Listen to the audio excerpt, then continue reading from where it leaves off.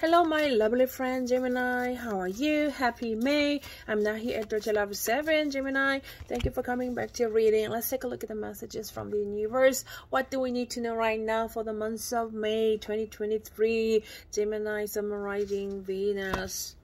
Courage. Gemini, summon more courage and move forward.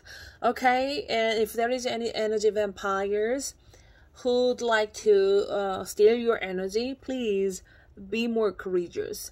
Politely reject them. Set your beautiful boundaries with others, okay? And move forward to your next destination. Justice, Gemini, or the injustice you had to deal with.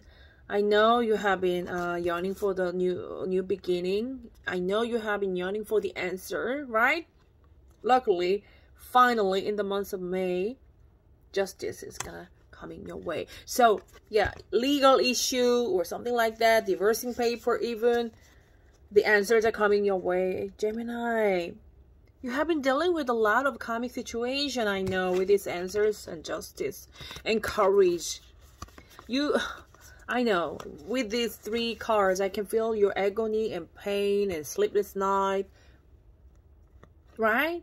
But finally, the luck is on your side.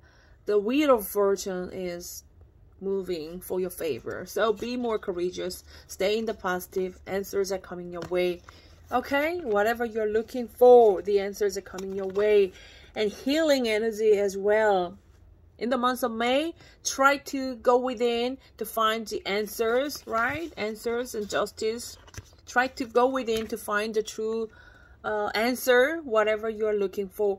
Okay? And please, you don't have to mingle with energy vampires, okay? Please set your beautiful boundaries. It is time for you to heal yourself, rejuvenate your energy, say goodbye to the past toxic negative energy, clean up your heart chakra, okay? Whatever happened in the past, in the month of May, you need to take care of your body, mind, and soul, all right? Home symbolizes you, your body. Maybe physically, mentally, emotionally, you are super exhausted. So it's time for you to take care of your body, mind, and soul. Okay? Closure. One chapter is closing. A new chapter is about to open for you. So I feel like that you are in the transitional phases or transformational phases, like a cocoon stage. You're about to fly higher as you become butterfly, but that also comes with the pain, right? Painful ending, painful closure, something like that. Okay? Justice, even though the justice and answers are coming your way, you I know you will be super tired, or you are still already in the process of healing. I don't know, depending on your situation, Gemini. And I want you to know that you have to take care of your body, mind, and soul. It's okay for you to sit down and meditate and don't answer every text. Okay, strength. You need to know that you are the divine being. Whatever is happening at the very moment, you are the lion and lioness. You are the emperor and empress. You have all the divine strong strength within yourself. You have the mental clarity and logical power and emotional intuitive power as well, right? So whatever is happening, whatever has been bothering you, it's time for you to take back control of your life. You know how to overcome any obstacles. You should take care of your body, mind, and soul to regain your power, okay? Okay, and then finally you can go outside. Three of